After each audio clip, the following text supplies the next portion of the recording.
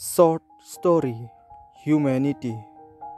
Once a father and son went to the temple. Suddenly, son shouted after seeing the pillar of lions at the entrance of the temple. "Run, Dad, or those lions will eat us." Dad consoled him by saying, "They are just statues and won't harm us."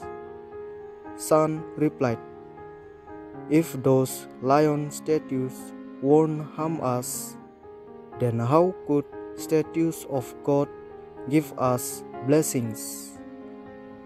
On hearing this, the father wrote in his diary, "I am still speechless on my child's reply, and have started searching for God in humans instead of statues.